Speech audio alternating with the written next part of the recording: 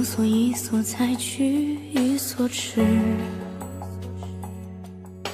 情丝百转，丝丝缠乱又不知。只一段锦绣纹饰，碧连理双枝，难寄托成相思。我愿化作望断天涯那一方青石，转颗心都是你的名字。轮回彩蝶花间自负，只纠缠参差，剪不断，共缠绵，生生世世。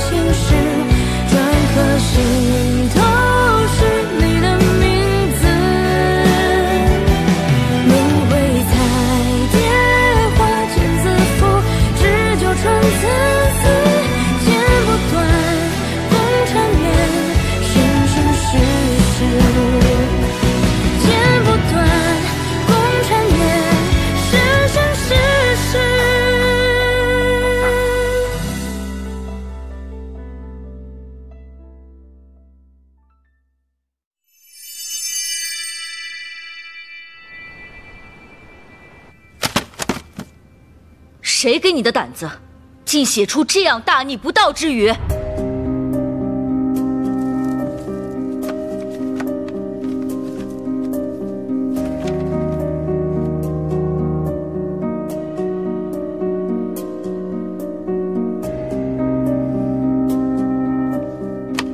他儿对皇上和东岳始终不二，绝不可能有任何忤逆之言。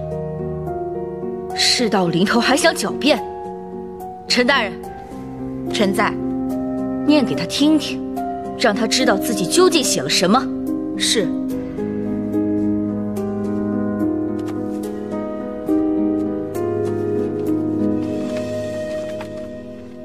民可使由之，不可使知之。望举国愚昧，不见学士智者常有。这些话不可能出自丞相之手。以公主之意，只能让百姓按照我朝规定的道路走，却不能让他们知道缘由。公主甚至希望我国皆是愚民，少有智者。尽民德，增民力，开民智，皇上将其视为我东岳治国之宗旨。公主却敢违抗圣意，鼓吹愚民政策，不是这样的。我所批之文，应该并无错折和纰漏。皇上若是问起，你就照本宣科，简单释义便好。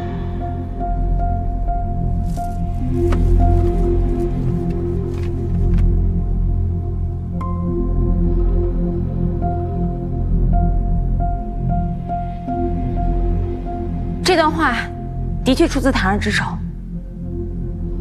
不过并非陈大人所示之意。堂儿斗胆，借御笔一用。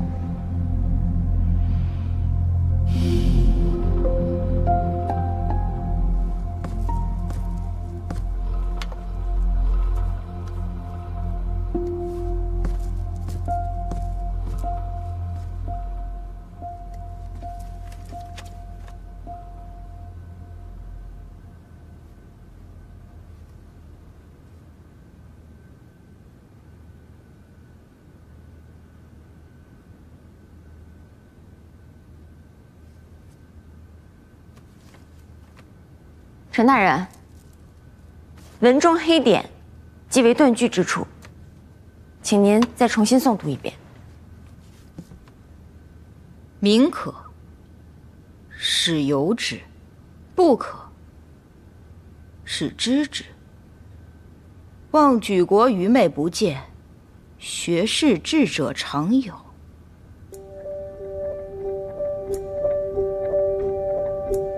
堂儿的意思是，百姓中觉悟高者，就由着他们去做；觉悟不高者，就告诉他们应该如何去做。他儿希望东岳再也不见愚昧之人，有学识的智者越来越多。原来二公主所言竟是这个意思，有此符号，果然便于理解。他儿用的这叫标点符号，其实还有很多其他的功能和样式。今日就是举个例子，简文造句时，理应细致谨慎，避免歧义。行文之人，并非都有机会像你一样，能重视其中真意。皇上所言极是，一般的文章中并无提示断句的记号，若军中密钥出现歧义，恐会酿成大错。公主行文时，还应谨慎为好。是，孩儿谨记皇上教诲。皇上，微臣倒是对二公主所用的这种标记记号很有兴趣。若是区区几个记号就能使文章正确断句，那么文章中的歧义便可彻底避免，杜绝了酿成大错的可能。微臣提议，请二公主为我朝文官普及标点符号的用法。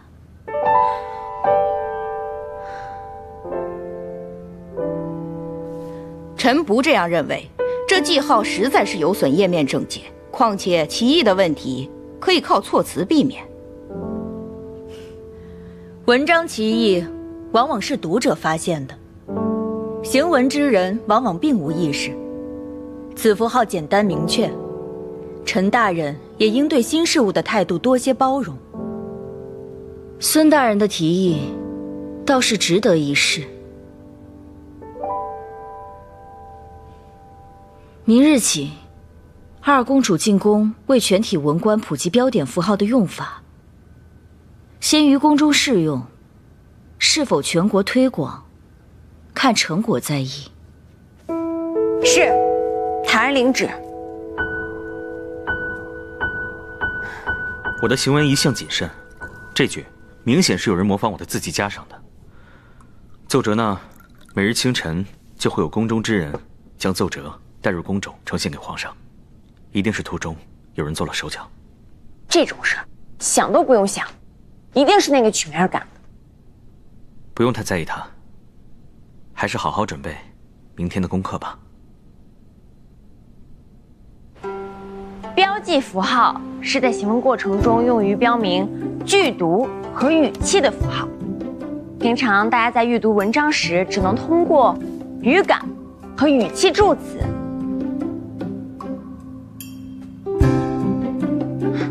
也就是知乎者也什么的来进行断句，可是这样呢，常常会造成歧义，造成对文章的误解。感叹号常常用于表达强烈的震惊的语气，例如竟然要罚我1年的俸禄，这俸禄二字后面要加上一个感叹号。问号顾名思义呢，就是要加在疑问句子的后面，例如什么？为何要罚我1年的俸禄？这俸禄二字后面就要加上一个问号。省略号有时用于对举例的省略，有时呢又用于表达说话的断断续续和表达叹息无奈的语气，例如唉，怎么又罚了我1年的俸禄？这爱字和俸禄二字后面就要加上一个省略号，大家弄明白了吧？有理守礼也好。你们做事太不牢靠，曲檀儿还因此受益。不就是发明了什么破标记符号和轮班制度？那姓孙的竟然以此为由推荐曲檀儿为太子，是臣疏忽了。但是宫中一直相传皇上御体欠安，朝堂上下总是弥漫着一种不安的气氛。皇上登基10余载，既未立后，又未立储。不过，皇上既未表明态度，长公主还是有一半胜算的。陈大人，您与诸位同僚，平日素来低调谨言慎行，自然是好的。但这个时候，就不必再装聋作哑了。若曲檀儿真坐上了太子之位，第一个肃清的就是你们。是，我才不想当什么太子呢，我就是没抱负，恋爱脑。我只想天天和你在一起。塔儿才不是没抱负呢。自从你当公主以来的成就，都远超于当时的八王爷了。我那就是平日里开开玩笑罢了。若真让我扛此重任，我这小身板那也扛不住啊。不光如此，其实拥有更大的权利，也相当于拥有了更多可以保护自己所爱之人的能力。而且，镇魂珠、离魂箫、荧惑手心的秘密，还藏在女皇手中。你我不能放弃任何一个接近他们的机会。可是这皇上根本也没表态啊，只有我的粉丝孙大人为我打 call 而已。哎，你可别忘了，我也是你的粉丝。花言巧语。哎，不过皇上先前身患重疾，并曾用你的血打开镇魂珠的灵力去治疗自己的身体。若之后他再生病，怕是灵游坛的经历会再次重演。如此看来，他极有可能立储，而太子的最佳人选就是你。可是，若我们想回到曾经的东岳，就要接近皇上。可是，一旦接近皇上，我们就有性命危险。哎，这可怎么办啊？这件事情已经不是你我可以左右的了。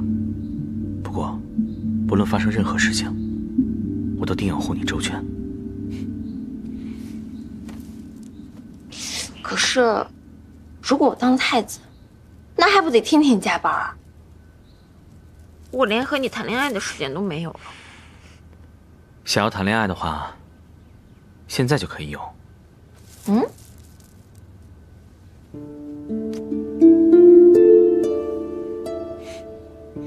对了，跟我去个地方。去哪？去了你就知道了。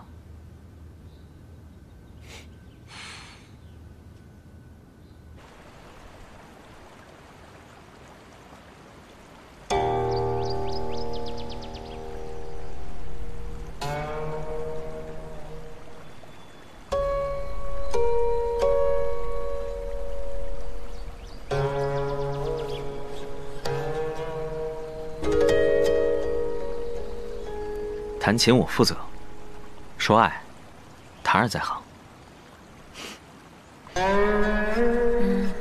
爱你哦 ，I love you，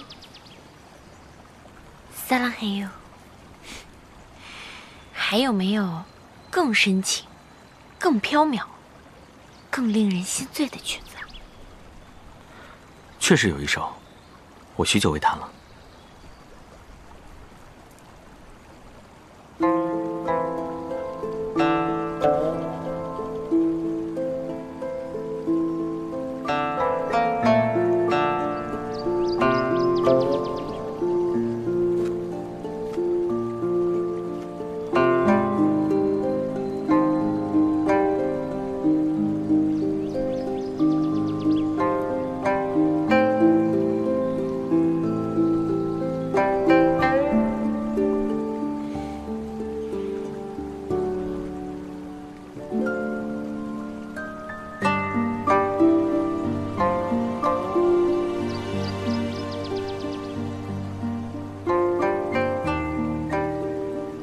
我们好久都没有像现在这样单独的安静约会了。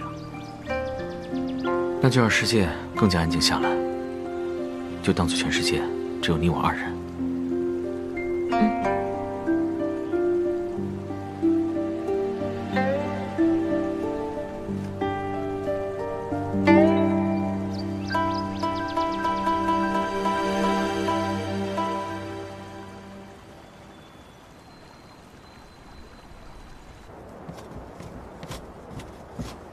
你说什么？墨连城竟会弹奏抚琴？这是玄灵大陆独有的曲子，也是当年他给我弹奏过的曲子。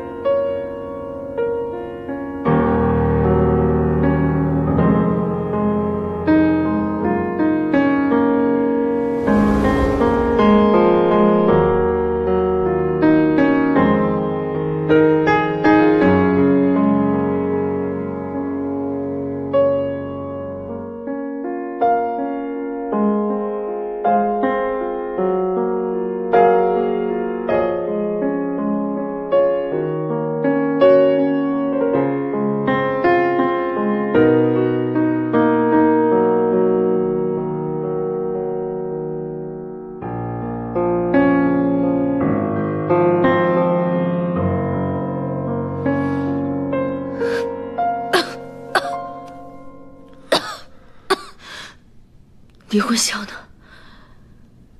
快吹给朕听。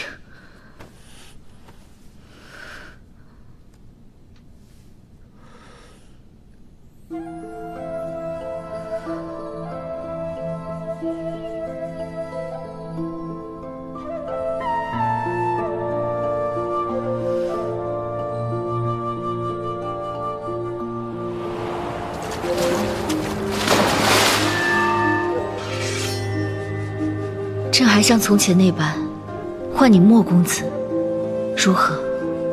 连城遵命。听皇上所言，此人确实气度不凡，定是书香门第。他是一位行医之人。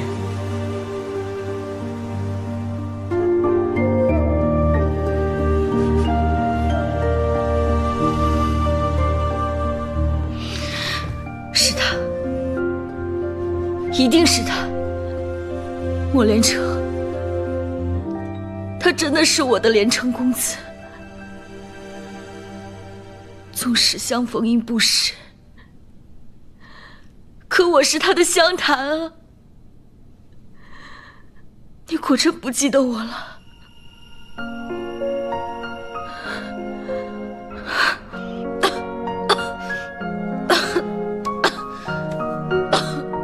皇上，臣多希望臣能替您承受这痛苦。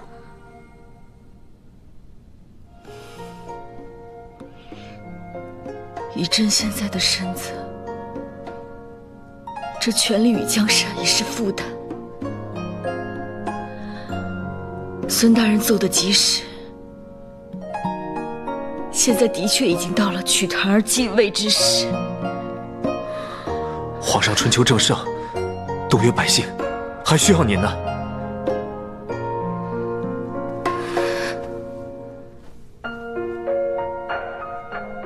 朕只想，在这残躯消失之前，以原本的样子与连城相认。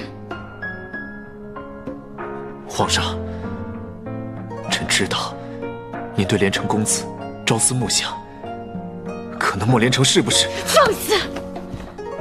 你难道是说朕糊涂了？臣不敢。朕的感觉不会有错。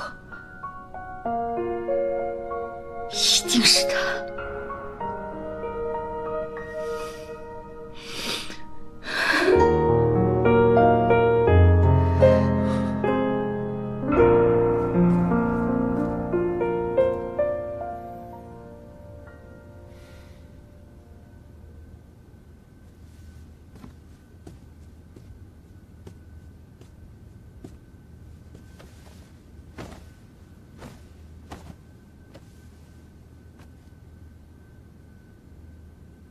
明日就是曲檀儿的册封大典，我输了。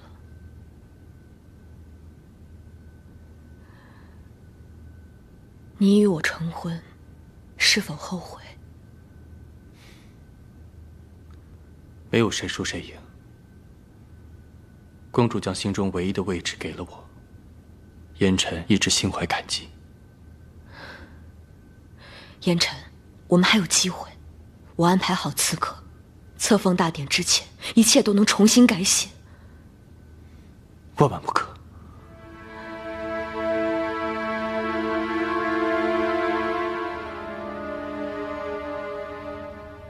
你还是舍不得他死。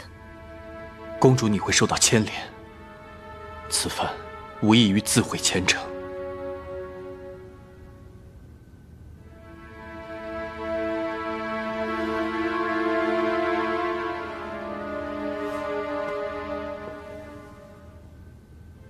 梅儿，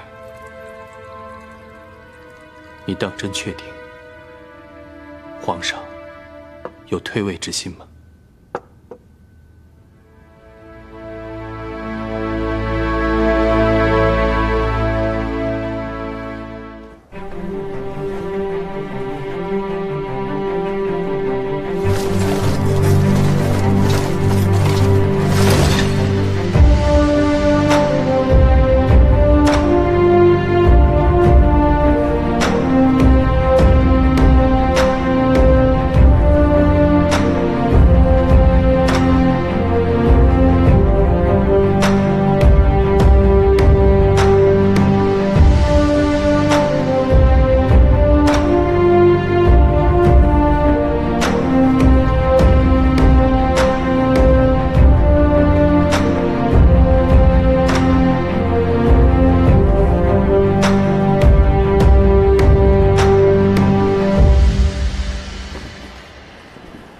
奉天承运，皇帝诏曰：二公主曲檀儿，天资卓群，体实明允，兹恪遵天意，抚顺于情，立为太子，授予册宝，正位东宫，亲子。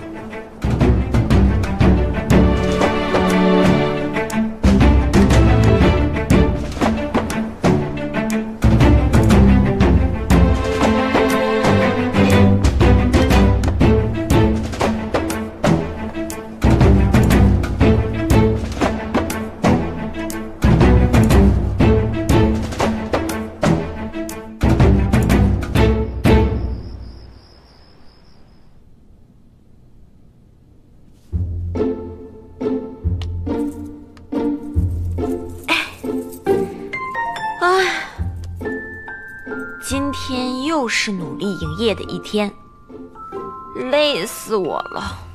既然累的话，我就伺候你更衣吧，早些睡吧。哎，这东宫太子，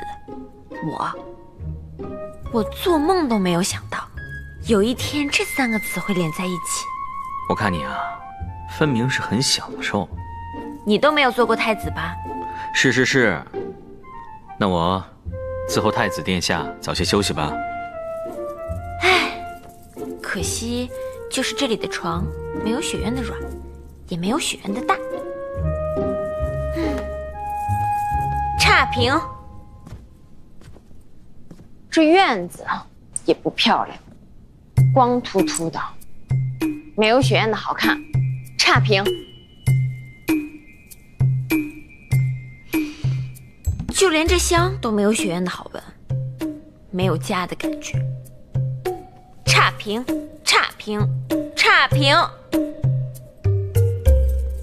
唉，这也不算是收藏级的豪宅，比我当年手里那些房源可差远了。虽说是私属领地，可是1没有升值空间，2没有超凡享受。哎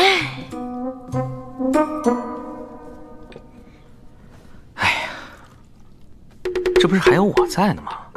是不是这里的我也不如学院的我，也是差评？当然不是，你是这里唯一的好评。所以啊，你就不要不开心了。你我在一起的地方，不就是家吗？我会一直陪在你身边的。别提这个，一提我就生气。明日我就要去御书房学习批奏折，你也要去给什么后宫贵人授琴艺。你品，你细品，这是要强行把我们分开啊！早知道我就不搬过来了。这既然到了宫中，就有到宫中的道理啊。况且咱们早些知道对方要什么，也能早些想办法应对啊。而且这搬进宫来，也许是好事，也许是机会。好事儿。我们来的目的是什么？回到原来的世界，和玉儿团聚。正是，这灵幽坛跟镇魂珠都在皇宫之中，那我们回去的方法也要在这宫中寻觅。有道理啊。既然如此，我们一定会因祸得福，化险为夷的。所以啊，你呢就早些睡吧，不然在御书房你又要犯困了。你不睡啊？我呢有些事情，想趁夜出宫一趟。不，你不想。这刚来第1天，你就把我一个人扔在这儿。你忘了，我们回去还有一个必须的条件是什么？荧惑守心。那个刘白水他曾经说起过，他精通星象。可他是个骗子。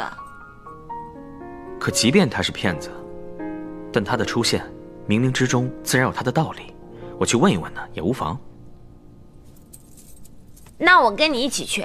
不行，这里呢可是皇宫之中，我一个人去还行，若是带上你的话，那可真的是难上加难。那好吧，那你早去早回，如果在我醒来之前看到旁边没有你，那我就不高兴了。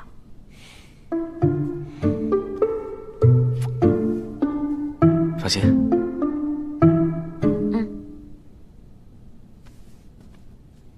早去早回啊。嗯。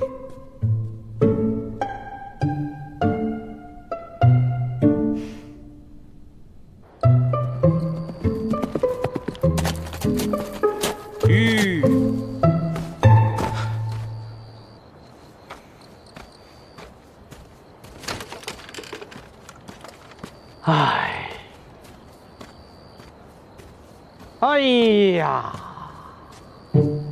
哎呀，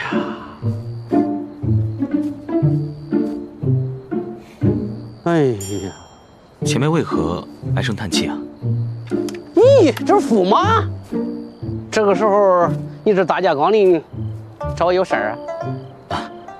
前辈说过精通星象，那是自然，别的我不好说，就说星象这一块。你算是找对人了。我这么跟你说吧，我从小就爱研究星象，我是夜里看星象，白天也看星象，看来看去几十年，眼睛越看越小，但是我研究的水平是越来越高，就连4天间也未必有我算得准。方才就看前辈在观星象，可又为何唉声叹气呢？星象恐有不祥之兆啊。什么星象？荧惑守心恐怕即将现世。什么时候？在哪儿？哎，驸马，为何如此激动？前辈失礼了，这个星象对我来说非常重要，它关系到我能否与家人团聚，能否让我原来的世界恢复正常，还请前辈帮我算出荧惑守心出现的时间与方位。呀！哎，何须多礼，何须多礼，不用多礼啊！哎呦，我娘哎，我娘哎！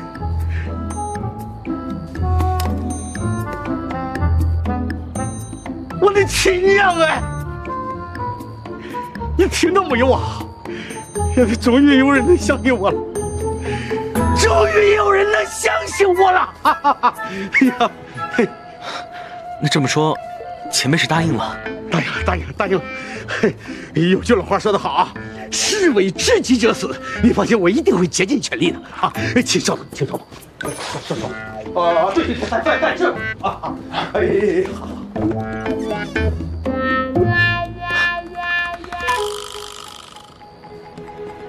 来，驸马，快，请。哎呀，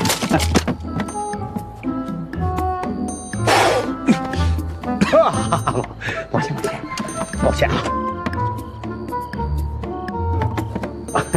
驸马，我这个万岁一身本领，我本以为我要和这个宝贝永远封存了，没想到今日竟然有了用武之地。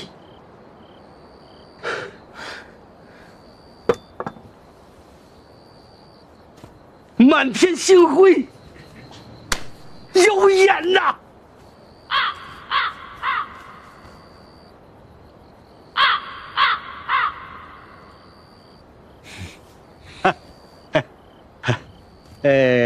以振兴和荧惑运行的轨迹来看，荧惑守心3星一线已经不远，但是出现的具体时间我还说不准，少则半月，多则2月。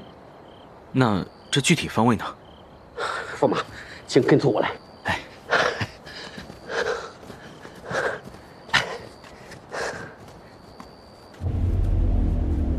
荧惑入侵星宿，离其最近的方位，应该就在皇城靠北。皇宫？对，可能没有那么精准，但大体的方位应该不会有错。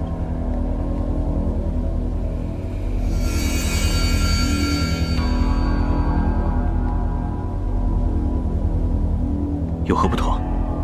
有星从斗宿陨落，斗宿主婚姻不和，百般万事有难，恰逢星陨，恐怕有人有性命之忧啊！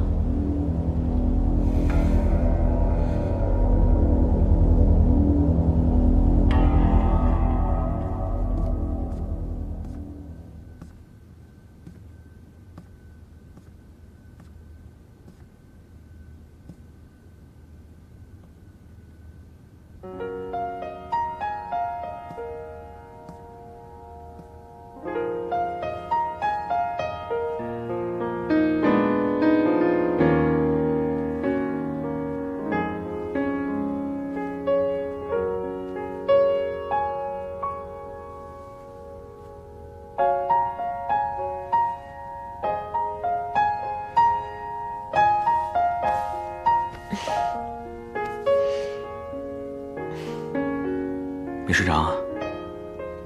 嗯。你又不在，我睡不着，抱着你的衣服也没有用，心里总是觉得担心、害怕。怎么了？刘白水是不是说什么了？是不是发生什么不好的事情了？我这心里总是觉得发慌。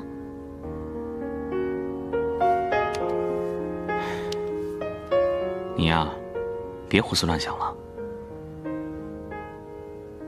告诉你一个好消息，再过半个月，也许我们就能见到小月儿了。真的？不会是那个老骗子的一通神操作把你给忽悠了吧？没有，他确实精通星象。我过去之前，他就已经算到荧惑守心即将出现了。那我们现在需要做什么？半个月以后，我们就能见到月儿了。一说到儿子，看把你高兴的。那当然，月儿第一，你第二。你快说，我们现在需要做什么？你别急，我们只要不打草惊蛇，想办法尽快找到镇魂珠，还有离魂箫，以备不时之需。哦，还有，一定要小心皇上。我总觉得这一切太过于巧合了。他手里有镇魂珠，他又偏偏和你长得一模一样。我在想，他也许是……他怎么了？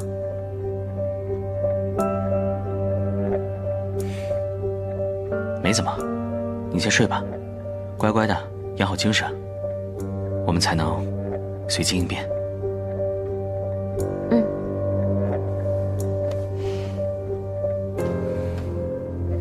我乖乖的，只希望我们可以早一点见到月儿。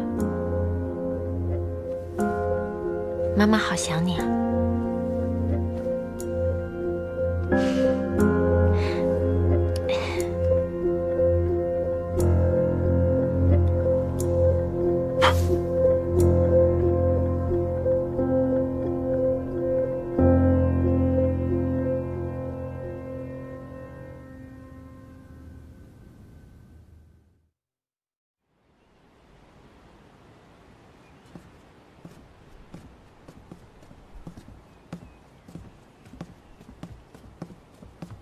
驸马，请。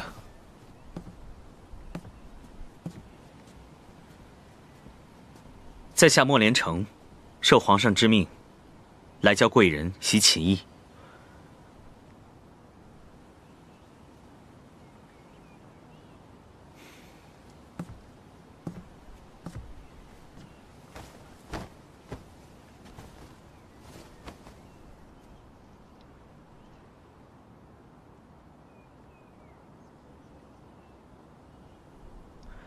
在下教习琴艺，需先知道贵人本身的琴艺，才……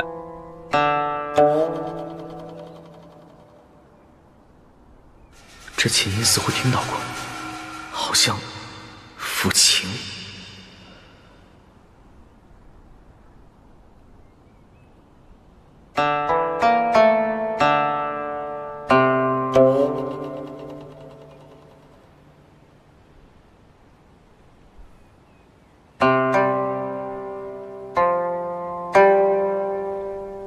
听过这乐曲的人，除了他，就只有那个人。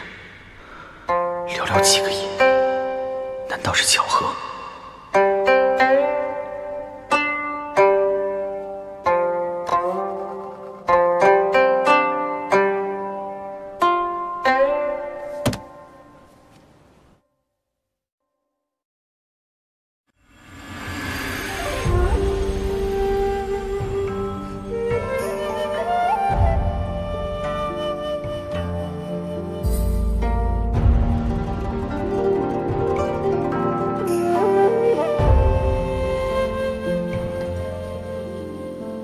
亭亭如玉若牵挂，古城是唏嘘。驰骋人人间是潇洒，往后看有人在看。一场花雨妖娆了四季，风花雪月多时候想起。还记得往事占据着心间有多细，谁辗转心上是不及。若是你陪我走入一场戏，从今世到未知的风景，共沐雨3000里皆不离，只为一人之迷，全忘了自己。只愿你此生唯有我不弃，越是空年轮动也会找到你，追随着生生岁岁脚印，刻下几道铭心，永世不分离。